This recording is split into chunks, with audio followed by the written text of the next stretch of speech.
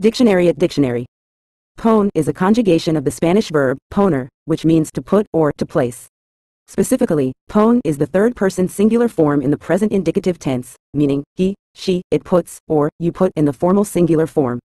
It is used to describe the action of placing something in a specific location, setting something up, or causing something to be in a particular state or condition. The verb poner can be applied in various contexts, from physical actions like placing an object on a table to more abstract uses such as setting an example or establishing a rule.